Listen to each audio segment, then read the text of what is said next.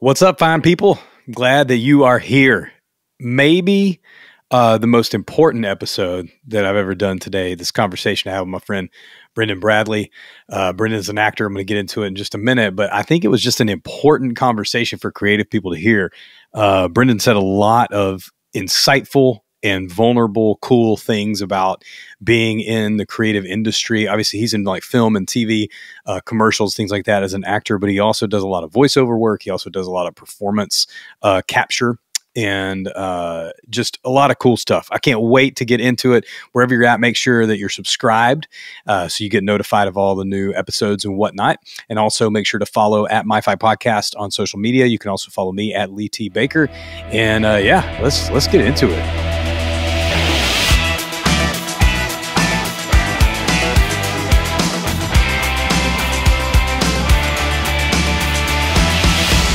Yes, dude, I'm so stoked. This was a great conversation. And I'll tell you right up front, we had a lot of technical difficulties. It wasn't anybody's fault.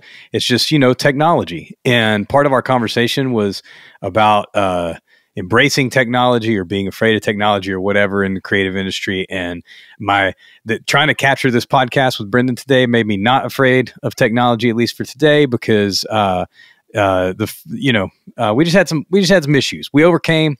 We put it together, I spliced it together because it's an important conversation we had about all sorts of things, dealing with social media, his journey into acting, going through the pandemic, like pushing the lines technologically with some things he's doing with VR. We had a great conversation. Brendan's been on over 100, maybe, I don't know, 150 TV shows, commercials, all sorts of stuff. I met Brendan at a little party or for like a cast crew, friends and family sort of thing, for a film that he had made a few years ago, actually. And it was just like a hang, and we kind of got to know each other and really hit it off, just talking about creativity and investing in creative people, which he does a lot of. And he subsequently was on the tail end of being a lot captain for SAG-AFTRA during the writer's strike, and following him on social media was so inspiring and informative because obviously I don't know anything about that industry really, but it was just a great glimpse into his heart for people and caring about the creative community around him.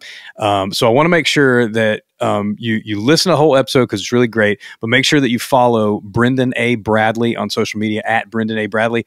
He hasn't been posting in a little bit, and we get into that as to why and all that. It's an awesome part of the conversation. But there's a lot of reels and things up from his days as a lot captain for SAG-AFTRA during the writer strike this past year, and go check out that stuff. It's super informative, but it's so cool to see an industry kind of come alongside of each other and just support each other. And that was a cool experience. And I learned a lot from his posts as well.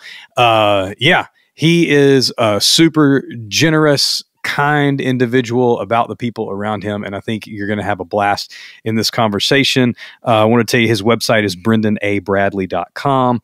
Like I said, he's at Brendan A. Bradley on all the socials. We talk about a few things that he's got coming up, some shows, hopefully one that's going to be on tour near you very soon. So I hope you enjoy this conversation I had with my friend Brendan Bradley. Brendan, what's up, dude? What's up? How you doing? I'm doing good. It's good to see you, man. It's been a minute. It's been more than a minute. Yeah. Some many minutes. Many minutes. Many minutes. Yeah, dude, it was so good to meet you. A little friends and family kind of gathering party thing we had a couple months ago, and just really hit it off. I appreciate you jumping on the show. I don't get to talk to a lot of people, actors, actresses, people in the film world. So this is super interesting to me. Well, I'm honored to get to chat because you give such a spotlight to so much creativity, and the context that we met is truly, with no fluff, the greatest group of independent filmmakers and artists I've ever worked with. Our mutual friends, Brandon and Nick from Whitestone Pictures. And they've got this film, The Daylong Brothers, that is a true indie film, not something that most people can say anymore. They have built this thing from the ground up over 5 years, and they have encountered the exact same problems that every independent filmmaker encounters in this day and age that we can get into down in the interview. But I'm so proud of them that basically a couple years into the post-production process, they said, you know what? We owe our team, our friends, our family, a glimpse at this thing, because it doesn't have distribution. It doesn't have a way to get seen yet. And they worked really hard on it. And so we want to share it with them. And again, it's that combination of incredible artistry meets incredible culture. Like good people. And that's what we need, is good people making good art. And so I'm excited to get to connect with you about more good people making good art. Yeah, totally, dude. I was telling you just a minute ago before we started, when I talk film, because I work in the music industry, I feel like I only have like 8 crayons. And there's something exciting to me about that, because whatever industry you work in, it can get so complex. I enjoy like moving over to something. And sometimes as a musician, I'll like try to draw or paint, which I'm terrible at. But because the expectation's not there, it's not my world, quote unquote. Yes. I'm a little more free. And I don't know, there's a vulnerability and a humility that comes with it that I think is cool. So I enjoy talking to people from other creative disciplines who have so much experience. You've been in over 100 and something movies, TV shows, commercials, all this sort of stuff. You do the performance stuff, which is something I definitely want to get into. I saw the Marvel the video games and performance capture. Yeah, the performance capture stuff. I don't even know the words, bro. That's how much I know. But the Marvel, was it Rising Suns or Midnight Suns? They did Marvel's Midnight Suns, and then I did Resident Evil Village. Huge video games for all that sort of stuff. The voiceover stuff. Being a lot captain for the writers during the writer strike for SAG-AFTRA and all that. And I want to get into all of that. Here's what's exciting to me. I have no idea how anybody even gets into like acting. My daughter's in theater in her middle school right now, and she's playing Janice in Mean Girls this spring in the musical. And so this is my first experience like as a parent with a kid in theater. But otherwise, I just have no idea. Were you like in theater as a kid, or how did you get into this, at all? Yes, I was not Janice in Mean Girls, but I was pretty close. Damien in Mean Girls? I grew up in North Carolina, Durham, North Carolina. Nice. And the nearest theater was a community theater called Raleigh Little Theater in Raleigh, which is the neighboring town about an hour away. Oh, wow. And I auditioned with maybe the worst Shakespeare monologue anyone has ever seen in their life. What play was it? And it was called The Clumsy Custard Horror Show and Ice Cream Cone Review. Say that 5 times fast. Yeah. It was a kid show, and it's that classic thing where it's like there's audience participation. It's in the round. I'm playing this very dumb superhero. And I like come out and they're like, the monster's behind you. And I look over the wrong shoulder and they're like, no, like the other shoulder. Like, and that I went straight from that to being cast at that same theater in Master Harold and the Boys, which is a 3-hander about apartheid in South Africa. So were there creative people like in your family, or when did you get into the theater thing? Did you just go, oh, hey, mom and dad, I'm interested in something like this? Or were one of your siblings into it? Or like, how did you even get into the community theater in the first place? Yeah, so my family is not really artistic at all. I come from like academics and teachers and doctors, and my brother's really into business at like Amazon Web Services. I'm kind of like the weird art kid in the group. Well, you got some of the smart stuff too, with all the VR and the technology and stuff. You had to carry some of that. That's giving me a lot of credit. Well, you know how to plug something in. I have a 9th crayon. That's not a lot to go with here. Yeah. Touche. But I specifically, I was not a very good, I was not a social kid. I was not connected to my community. I couldn't really make a lot of friends. I did not thrive in school. I was really struggling. And my mom kept, bless her, trying to find different communities to plug me into, to be like, you'll find friends here. Yeah. And at one point she saw auditions for that child theater play and dropped me off at a community theater, and I auditioned. And I don't know that she foresaw how much I would take to it, because it then became essentially my entire identity, because I'd never had anything capture me that much, and also that responded to me that much, that there was a place for me inside of it. And ironically, the motivation behind falling in love with theater and what I loved about learning an accent or learning a dance or learning text or like really researching a character or the world they came from made me naturally more curious about my studies. And then the desire to go to school for theater meant that my eighth grade, ninth grade, 10th grade, like, this guy might not make it.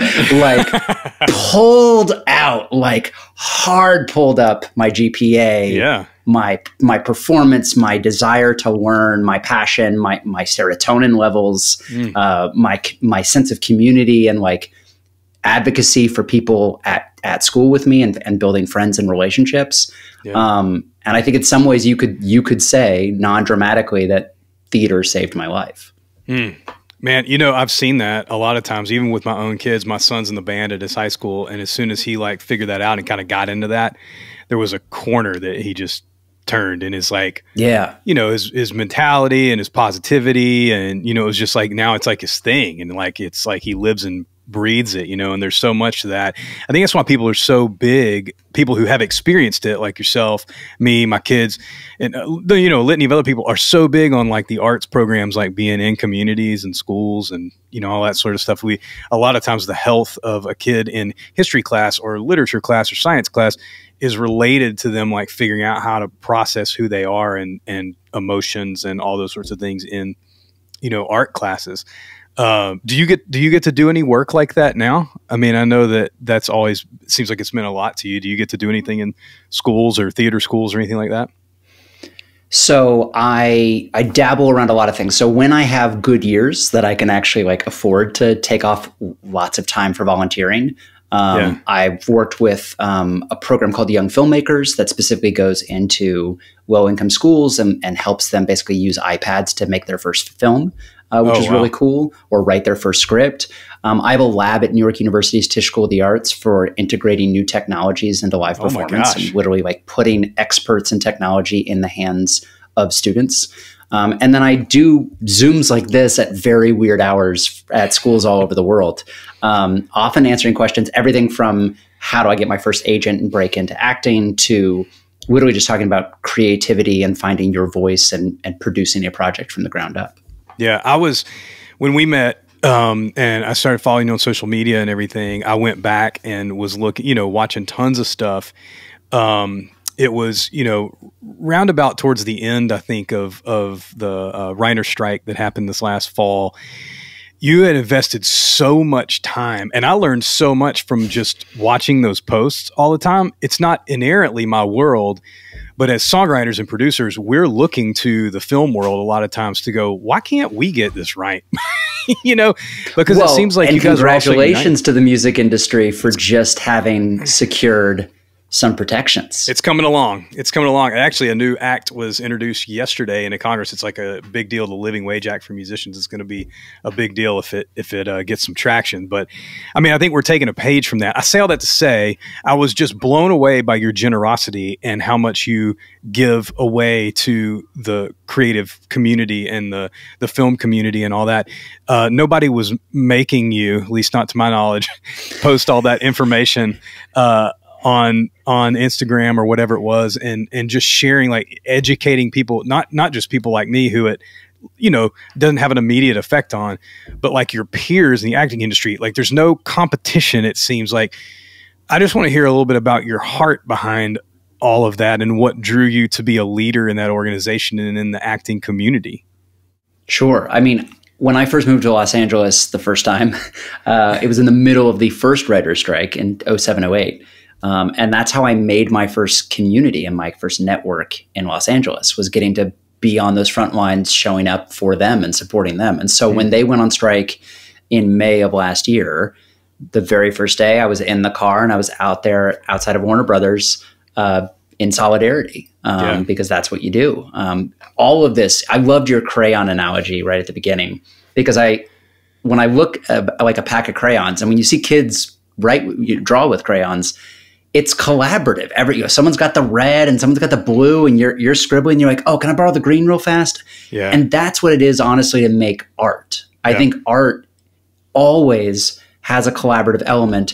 Even the more solo artistic practices that are more personal and more isolated, the audience is, you're in dialogue with that audience. It's meant to be a gift that is received and responded to. Yeah.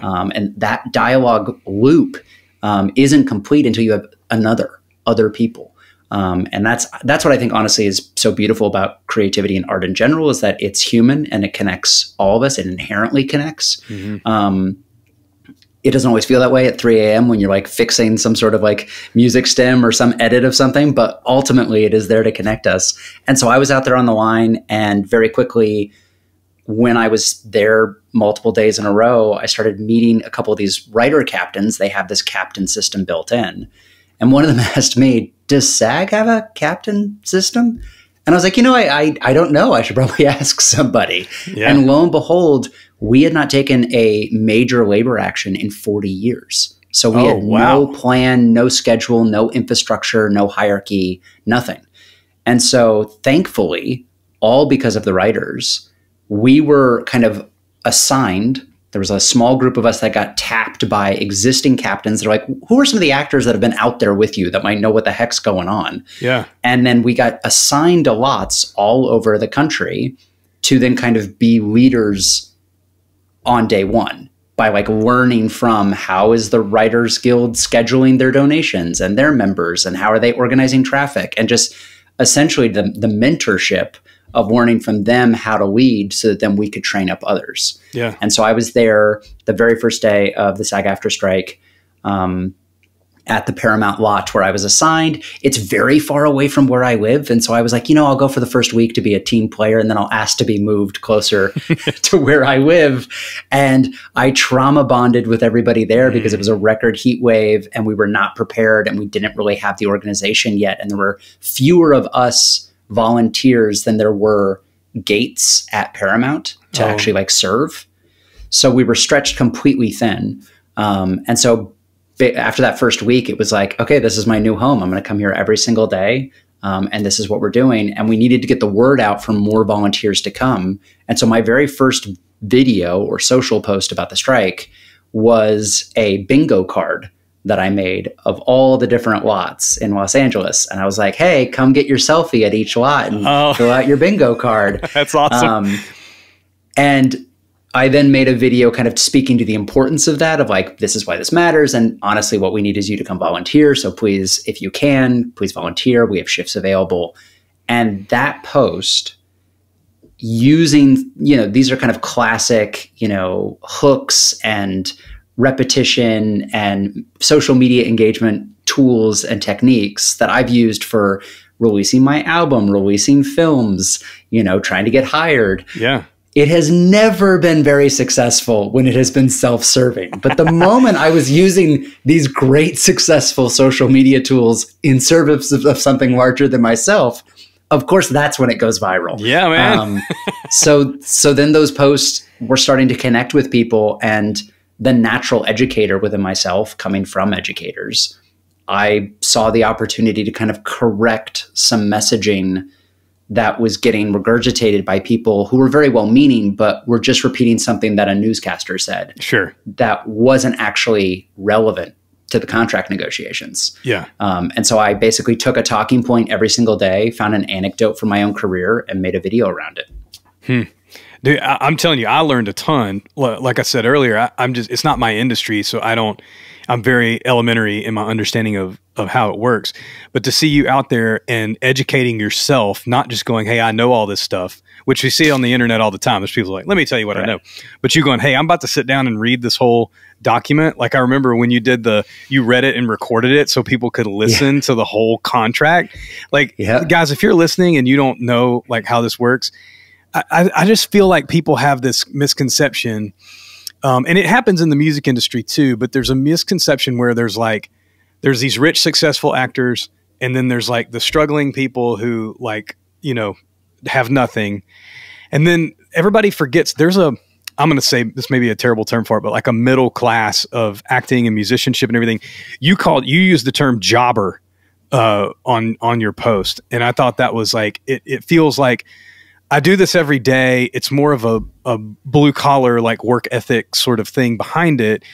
And I don't know that everybody understands that you have to not only have that mentality, but you have to be able to equip yourself with the knowledge of like contracts and the business side of things and all. And it's the same in the music industry. And so what you did, I'm sure, because of the people who do this in my industry, I'm so grateful for it. I message them all the time.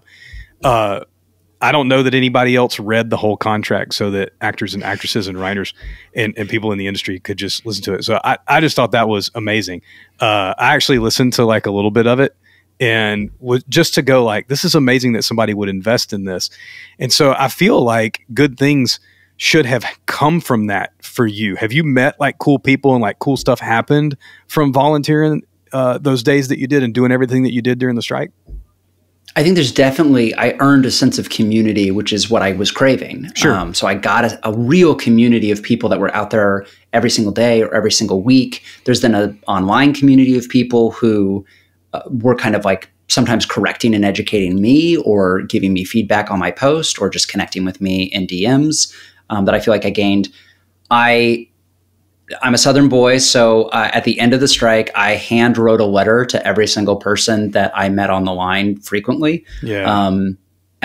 Which was also a little weird because I like asked my manager, "Hey, here's a list of like celebrities that I want to send a thank you card to," which I know is weird, but like I'm not trying to be weird about this. This is just my culture. Sure. And I think that is an investment, and I think we see this as specifically in creativity, is that we love the myth of overnight success, but especially in things like music or theater, even film, your next job isn't next month, right? The idea is that you play a gig in Cleveland and it might be a terrible gig and everything went wrong and maybe you lost a little money on it because someone screwed you out of, something or a reimbursement or something. But 3 years later, somebody who was at that show is the reason you get the gig, the one that like makes it all worth it and makes up for it. Absolutely. And so I see this as when the strikes hit, for me personally, I overfunction as a human. It's how I find purpose. I love that word. I'm a lot, and I have to be a lot because otherwise the voices creep in, and no one wants that. Yeah, because they're very mean. I feel you. But I saw this as this was my decision to double down on my community. I'm all in on Los Angeles. I am choosing to live and work in Los Angeles, in this community, support these small businesses, connect with these humans, invest in this society and culture. And that means going all in on that. And so the dividends of that may not pay out for a decade. But the goal for me was to really choose to invest in LA, in my union, and in my fellow entertainment community. Bro, that's amazing. I can tell you, like, I just jumped into music and stuff full time a couple of years ago and left the day job and all that sort of stuff. And the amount of people that I could name that I wouldn't have made it a day, without a handful of people that their encouragement, their investment, the gear they gave me, like just, all sorts of stuff. And then, it's the kind of person you are, the generosity and kindness and people. You have to be good at what you do. That's a given. But there's a lot of people who are good at what they do who are just not cool people to be around. And so much of it is just who you are, Absolutely. Well, and I think I'll go a step further is I think that early in our career or our understanding of creativity, if we're like an audience member, for example, like watching a movie, we're watching all the actors in the same conditions, like we're seeing final product all the time. And so we get to make this determination of like who's quote unquote better. But I remember the pivot when I started watching movies and realizing they're giving that performance on a day when the camera wasn't working or they're behind schedule and they only get one take. Like, to act in spite of the conditions is the craft, right? To go on and give a great show and play, you got all those guitars up there. They all sound different and you know that, but you know that because you've put in that time. And you're then going to not make that the problem of the audience that they don't know the difference in the sound and what impact you're trying to give them. And so I think that in a lot of ways, there is the inherent ability and craft and skill, but there's human elements that make people better in alignment for different components of this job. Like, I don't know. I've never toured before. I don't know what I'd be like on the road. I know that you can drop me off in a weird location I don't live, and I can survive. Like, I can find rhythm and productivity and positivity for 2-month-long jobs, and build quick connections and family and conduct myself professionally under duress. But I don't know what it's like to like get up in the morning, drive, do a show that night, get some shut eye, and get up and do it again. Like, I don't know if I'm actually designed to do that. And there are people who are. Yeah. And to look at us as the same and judge our talent the same, I think is a misnomer in a lot of ways, because it is about who you are. Yeah. There's certain things that you're just geared to be able to do.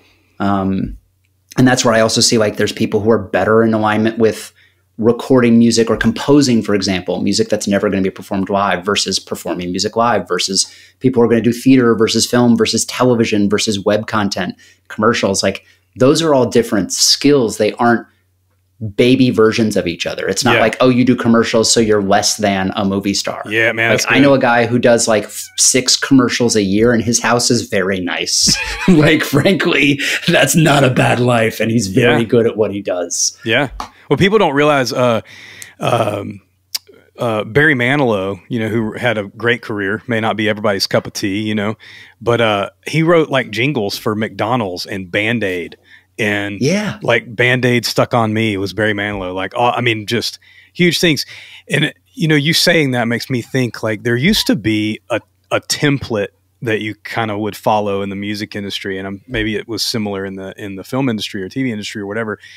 But now it just seems like finding the unique thing that you do. And that was one thing, as I followed you with all of the VR stuff, all of the performance capture stuff. There seems to be 2 types of creative people right now. At least that's how my conversations go. And it doesn't matter the industry you're in, whether you're a writer or a blogger or a videographer or a photographer, musician, whatever you do. There are people who are like scared of the future. And they're like, this is how Terminator started, don't do it. And then there's people on the other side of the coin, which I would put you in, that are like, let's figure out how this works for us. Let's negotiate. Let's do all the business side of things, but also let's do the creative side of things. Let's get into this, like the Jettison VR experience that you did and some other stuff that you're working on. I don't even really know what to ask, because I'm kind of in awe of it. You're that kind of person, it seems, where you're embracing it. How are you not afraid of it, and what excites you about it, I guess, is what I want to ask. Well, I think I'm glad that my external messaging has made you believe that I'm not afraid of it, because what I want to be is optimistic with anything, especially when it comes to technology. I'm an elder millennial. Basically, every 5 years of my existence, some crazy new thing has come along that has changed the very way we do everything. Yeah.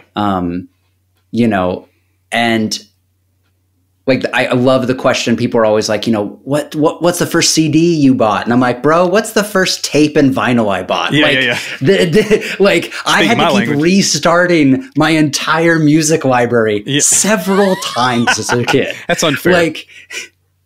But so I think that what that's made me is adaptable, which I think is the #1 trait you can have no matter what you want to do with your life, is to be willing to accept that things will change. Now, I don't think it's fair or reasonable, and where I do draw a line is the culture of technology that is the like adapt or die. Yeah.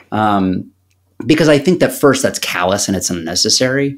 But second, there's a lot of people that don't own a smartphone. Yeah. There's a lot of people who aren't on the internet, who aren't on social media. So to say that this is a mandate, that just because something new and shiny comes along, society has to get out of the way and accept it, I don't think that that's fair. I think the burden should be on the technology to prove itself useful to its users. Yeah. It's a product. It should be productive. And so what I always look for with the new technologies is I consider myself a scrappy storyteller, where I'm going to use whatever tools or resources and people are available to me to create work that could not have existed and connect with audiences that would not have existed previously. And that's everything from like producing my first plays as a teenager because my high school didn't have an auditorium, to getting into early web development and video hosting because we were producing plays in like 60-seat theaters and we could get more people to watch it online than we could get in the actual theater. To then getting into virtual reality and realizing I hated Zoom. I hated that we all got isolated from each other during the pandemic. And the fact that through a video game system, I could in real time share an open world space and co-create a narrative with unlimited audience members. Yeah. To me, it's finding how the technology serves us, not the other way around. And I think that when we take the artist position and the human position, technology is always a tool. When we take the business position and the technical, like Silicon Valley position, it's a culture. And it's them trying to raise venture capital, and it's them trying to like redefine legislation. Like that's a whole other world that has really nothing to do with the inherent technology or tool that is very compelling. Yeah. And so to me, it's always dividing it up between, I love the tools, I have great apprehension for the culture. Yeah. It's something, the way that you understand this says something about the way you've diversified yourself. And the scary thing, the people who are on the other side of the coin who are a little bit fearful, who are like, no, we can't do anything with AI or whatever. I think it's just, you have to diversify yourself as a creative person. Like, I can't just produce music. I have to write a little, I have to do a little session work. I have to kind of be an artist as well. You know, even session work wise, I do some front end work in pop and hip hop where I do some session work in like singer songwriter, country, folk music. Like, it's all so different. And you kind of have to be able to, when you said adapt earlier, I think that's what creates a career. Being famous and super rich and all this sort of stuff is just, man, it's like playing in the NBA. It's just so few people make it there, but you can build a career doing something that you love if you're willing to work, you know, and do the thing. And that seems to be your approach to it too. What would you tell somebody who's like 19 years old, 18, 19 years old right now, high school, getting out of high school, going into college? I want to be, you know, an actor, actress, screenwriter, whatever it could be in your industry. What's something that you would share with them to encourage them that it's possible? Because I've had a lot of conversations with younger creatives where they're like, I just don't know, you know? I think it's what I would say that is a constant, you know, my partner and I use this theme all the time of do the thing, make the thing. Whatever it is, just do it. Just start making it. Because I think a lot of people hold themselves back because, well, it won't be good enough, or it won't be what I think it could be, or I don't have the budget. You're never going to have the resources that you want. You're just not. If you watched a panel with Steven Spielberg and you asked him, you know, what more did you want for the latest, you know, Indiana Jones movie? He would tell you more money. Like, we didn't have enough budget. Like, they're always going to be at the edge of their resources. They just have access to different resources. Yeah. But when it comes to resources, I also like to say that money is not the thing. Money is the thing that buys the thing. And so sometimes, like you were saying, when you first went out and pivoted full-time to music, people let you borrow gear because what you needed wasn't money, it was gear. You were going to get money to buy the gear, or you could just get the gear. Yeah. And so there's a lot of ways where collaboration and partnership with like-minded individuals can actually help elevate everybody to start making work that starts to establish your path towards a career. And by that token, I'm very guilty of the fact that I kind of became a one-man band for a little while. And again, that gets away from the real artistry and the real point of the career. Right now, if you want to be an actor, somewhere in your zip code is someone who wants to be a writer, someone who wants to be a director, someone who wants to be a cinematographer. By engaging them and almost giving them permission to succeed or fail with you, ultimately builds something bigger than all of you combined and puts all of you on your way to start doing that thing, making that thing, whatever it is. Yeah, man, that's amazing. I want the next generation of creative people to be excited about the potential of what all this is. One thing I've loved about social media, I mean, I'm in my mid 40s, and pivoting to a new career is interesting at my age, especially in the creative world. But I feel like social media has kind of destroyed a little bit of that ageism. I've had that conversation a lot, that there's a lot of open doors if you want to do the work and, want to be creative. It looks like social media has opened doors for you too, but also, from the strike and people that you've connected with and things like that. But I know for a lot of people, it's not something they want to do. Like you mentioned earlier, there's a lot of people who are just not on social media.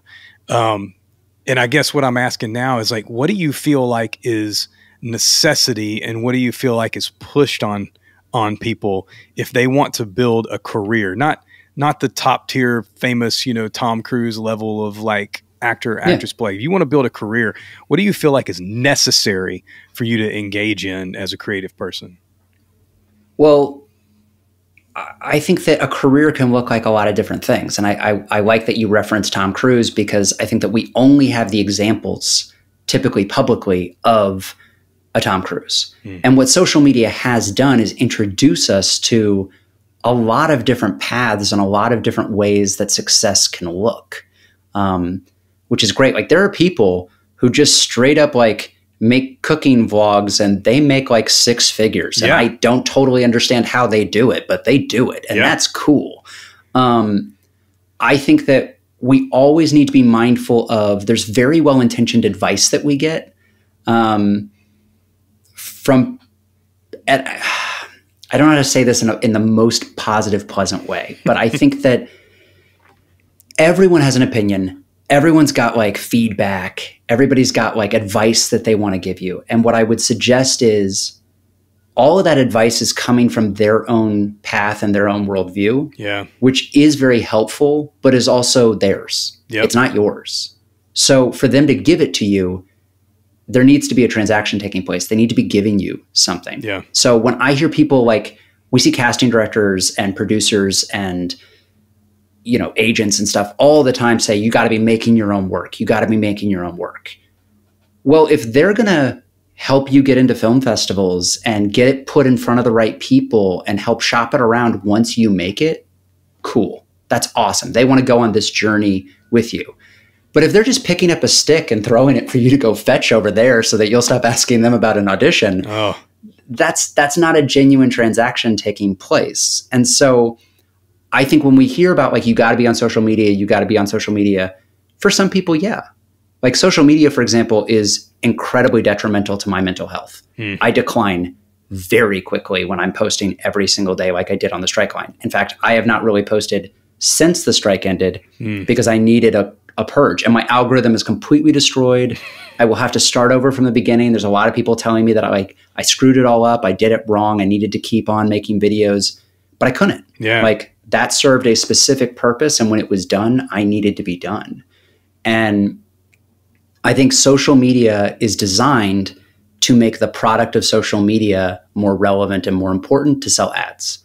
So you then need to be a beneficiary of that transaction. It's the same good versus bad advice. The bad advice is, well, you're just supposed to be on social media because then you'll get discovered. The good advice is, here's how you succeed on social media to build a certain audience, to monetize it a certain way, to have supplemental income. Cool. Or here's how to put your portfolio on social media one time as a dormant account that someone can then go find you and hire you for the thing that you actually want to be doing. But there's an actor, and I'm forgetting his name, from The West Wing, who specifically said, you can know 7 people and have a career. And the idea being that he basically knew a handful of casting directors, writers, and directors who liked working with him and gave him a day here, a week there, a movie there, and he built a career out of it. He didn't need to go meet a bunch of other people or network or go to parties. He wasn't going to go to parties and schmooze. That's not who he was. Yeah. This is before social media, but he didn't have a PR firm behind him or a big agent behind him. So I think that when it comes to what do you need people who want to work with you in whatever capacity that is, either on the ground, roll the sleeves, making, and we see that with bands, we see that with early independent filmmaking. Yeah. We see it's how I create 99% of the work I create is I find like-minded people who are looking themselves to express something creatively and challenge themselves. And I give them ownership over that department. And I go, I'll give you my feedback, but I'm not going to give you notes. Yeah. Because that's yours. That's your art. And this is my art. And we're going to now make that together as a combined project. So I think what you need is people who are willing to give you advice, give you feedback, but then want to hold accountability to that, hold themselves accountable to joining you inside that journey. Because otherwise, they're just giving you advice that they don't have any intention of enacting. Yeah. And they've probably never enacted themselves before. Yeah. So it's well-intentioned, but it's not actionable. Bro, that's so important for people to hear, especially you saying that you just got off of social media and didn't, quote unquote, take advantage of the wave or whatever to make sure that you were healthy. And it seems like you're still doing so much stuff. You were talking a little bit earlier about a new VR thing you got going on. I want to hear about that. Is this something that are you traveling with that? Tell me about the new VR thing. Yeah, so it's called Non-Player Character. It's a virtual reality musical. So I play an NPC of a fictional video game who sees the hero die, and I'm not programmed to process grief. So I don't know what just happened. So I turn to the audience to help navigate me through the 5 worlds, 5 stages of grief. Oh, wow. In this open world concept. And basically it's fully improvised with 4 audience members who join me on stage in headset, and they're the players. And then the seated audience watches it all projected on a big screen. And so you're getting that live theater element and that kind of Twitch Let's Play game element all in real time together in the same space. And it's fully improvised. I don't know what the audience is going to do every night. I am an NPC, so I just have to take what they say is true and go, oh, that's how that works? Cool, let's go over there. And then we use the songs to regain control and subtly steer us towards a shape of a 3-act narrative. So that way we make sure that we tell a whole story regardless of what the audience does every night. That is crazy. Where are you? Like, do you have a tour schedule or something that's out, or? So I am constantly, every single day, pinging different venues and locations, typically around film festivals, tech conferences, academic conferences, university systems. We've played all over the world at this point, which is crazy and cool. I've performed live VR on 3 continents at this point. Wow. And right now we're trying to gear up we just got back from Texas A&M where we did a show.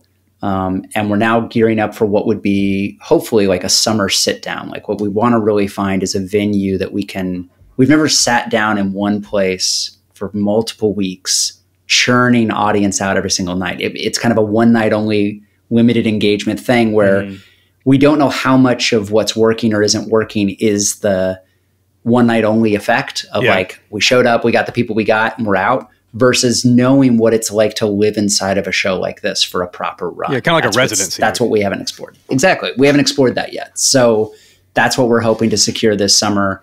So if you've got a venue in LA, bring us. Are you trying to in LA or are you anywhere? Where are you trying? Anywhere.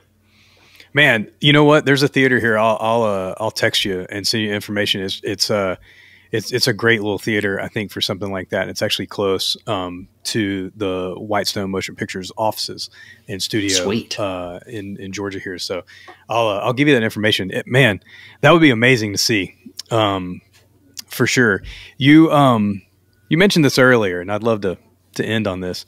You said people ask you all the time, what was your first CD? And you were like, no, tape, vinyl. What was your first? I'm gonna say tape. I think you're younger than vinyl. That's very generous of you. I present very young. I'm a bit of a vampire. The first vinyl was Simon and Garfunkel. All right. You buy that with your own money? I bought it with the adorable money that your parents give you through Sure. What chores and errands, where it's like, Yeah. I did not really earn this money. Like, this is like, this was a lovely change. This was so my dad could teach me how to like spreadsheet and budget, because I had to show everywhere I spent the $5. Oh yeah. And show that I had tithed 10% of it. It was teaching me how to human, which was great. Yeah, yeah. But first thing I ever bought, like with my own money properly, was the Ghostbusters 2 soundtrack. Oh, that's hot. Was that the Bobby Brown Ghostbusters soundtrack? That was the Bobby Browns. That was cassette. And then the first CD at the same time, I bought Dookie with Green Day and Bryan Adams, Summer '69. Nice. That's quality, dude. Yeah. Man, I can't tell you how important these kinds of conversations are for creative people. And I just appreciate you being willing to share so much of your story and experiences and all that sort of stuff. I think having conversations with people who do creativity, they do creative things for a living and have made a career out of it, and hearing the real stories about just, living it out day in and day out is super important and encouraging for people too. I think we make up a fairy tale that people are out there just, either you've made it and you're buying Ferraris, or you're like living in your parents' basement. You know what I'm saying? And there's a lot of joyful in between of finding out how to do creative things for a living and just enjoy the people around you and enjoy what you do. So I appreciate the time, Brendan. Well, I appreciate you signal boosting me and so many other artists. You have done so many of these conversations. It's quite a catalog, and I'm just honored to be among them. Man, I appreciate it, dude. Have a good one. All right. You too.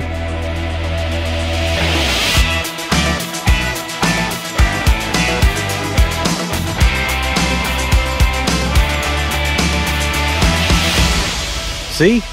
Great conversation. I hope that you enjoyed it. I hope you feel inspired and encouraged. It's really, really hard out there to feel successful as a creative person. And when you talk to somebody like Brendan, who's been in it for so long and has made a career out of it, it's really encouraging. There's a lot of people out there who are just in the grind of creativity, but they're making a living doing something that they love. It may not be, A-list actor or, Billboard top 10 musician or whatever that we may want to aspire to. But we're out there doing the job, trying to grow, trying to, make a career out of this wild thing called creativity, however you look at it. So anyway, I hope that was encouraging. Make sure to follow at Brendan A. Bradley on all of his social platforms and whatnot. And make sure to check out his website, brendanabradley.com, to see all the cool stuff he was in. He's on IMDb and all that sort of stuff too. If you're more interested in his work, that's awesome. Go check it out. Thank you, Brendan, for being on the show, man. Make sure you're following at MyFi Podcast everywhere on socials. Make sure you can follow me as well. At Lee T. Baker, and make sure you subscribe. I also have a newsletter I love telling people about called MyFi Monday. It's a free newsletter. You can go to myfimonday.com to sign up for that, and you just get some encouragement in your inbox. You can also check out leetbaker.com to sign up for that as well. That's kind of my catch-all site. There's stuff about the podcast on there. There's stuff about my creative coaching. I blog on there about the work that I'm doing and other things as well. So you can check out leetbaker.com and find everything you need there if you want to connect for some more resources and just connect in general. Shoot me a message. You know what I'm saying? Anyway, till next time, you guys have a good one.